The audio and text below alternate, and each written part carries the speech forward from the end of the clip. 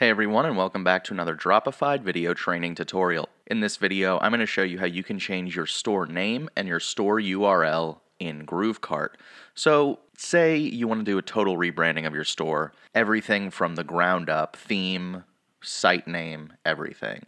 Maybe it's not doing as well as you want, maybe you feel like you found a new niche that you're more passionate about. Doesn't matter. That's going to come down to rebranding entirely. So the first thing you need to do when doing that is change your store name. So once we log into the GrooveKart dashboard, we're going to go to this menu up here, and we're going to click the gear icon, which will bring us to settings.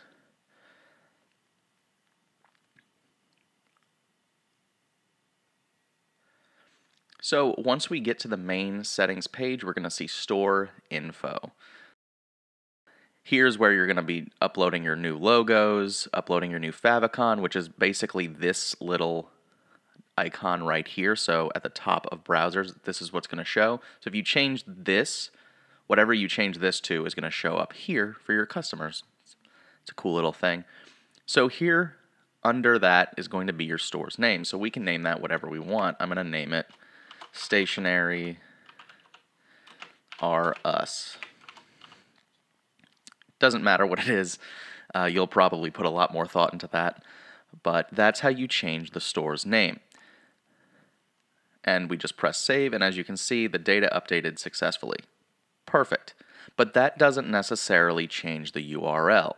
That's just not how domain names work. Changing the store name isn't going to suddenly change the registered domain name of your store. So what do we do now? Well, we can go over to domain at the top of the screen in the menu, click on it, and you're going to see some domains connected to your store. This is the one we currently have. This is one I tried to link in the past. But basically, this is going to give you instructions on how to set up a new domain name. Other shop hosting platforms can do this within there, where you can register a brand new domain name from within them, but with GrooveKart, it's going to take a few more steps. So if you look in this box right here, this is going to give you instructions on how to set up a domain name you already have. So you're going to have to go and purchase a domain name all by yourself. They have official instructions on how to do it from here. Namecheap, GoDaddy, and OpenSRS, which is what Shopify uses. Like I said, Shopify and other platforms can do this natively within the hosting platform, but GrooveKart's a little bit different. And so if you're just getting started with domain name linking and you're not really sure what to do, I would probably suggest using one of these three that are officially supported with instructions, because I tried to link a store to a different domain name and I had a lot of issues before I could get it working, and it was a lot of headache, but I eventually got it. But if you follow these instructions from here and they're officially supported, you just will have a much easier time than I did. But once you go through the setup and get your domain name, all you have to do is copy and paste that domain name into here and follow the steps. Since I don't have a domain name to use, I can't really do that.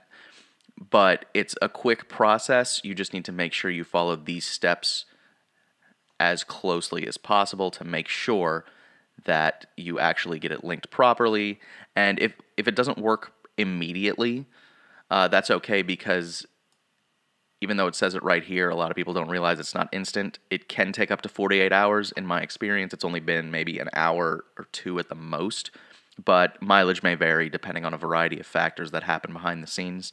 But basically, if you're rebranding a store, changing the store name and changing the store's URL and domain name is going to be where you start first, most likely. I've seen a lot of videos that don't tell you you need to change the domain name, so I figured I'd clear it up right here and just explain that you can follow the steps to get your brand new domain name set up, so that way all of this is correct. But that's going to do it for this video. I've been Riley with Dropified. If you like the video, make sure you leave a like on it. If you find our videos helpful, be sure to hit that subscribe button and then hit the bell icon next to it to make sure you never miss an upload from us. Lastly, if you have a comment or just want to request a video, I'd be happy to cover one for you, and we'll try to answer you as quickly as possible. But besides that, have a great rest of your day, and thanks again for watching.